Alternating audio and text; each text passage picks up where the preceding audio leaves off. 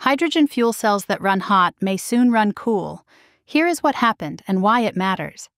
Researchers at Kyushu University created scandium-doped ceramic electrolytes that move protons quickly at only 300 degrees Celsius, a temperature sweet spot long viewed as the threshold for efficient, low-temperature, solid oxide fuel cells. By heavily doping barium stannate and barium titanate, the team formed extended SCO6 pathways inside the crystal lattice that act like soft, wide highways for protons.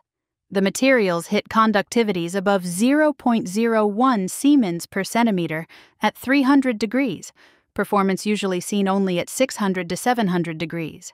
Lower operating temperatures could enable cheaper stacks, simpler seals, smaller systems, and easier startups for hydrogen power in homes, vehicles, or backup generators.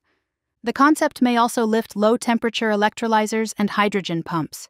Challenges remain, including material stability under cycling, long-term degradation, and the cost and availability of scandium for large-scale deployment.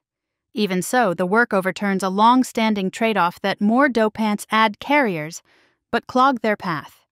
It opens a practical route to compact, consumer-level proton-ceramic devices that pair well with renewable hydrogen. A credible materials roadmap to 300-degree protonics could change the economics of hydrogen. If industry can source or substitute the dopant wisely, this moves from lab win to market impact.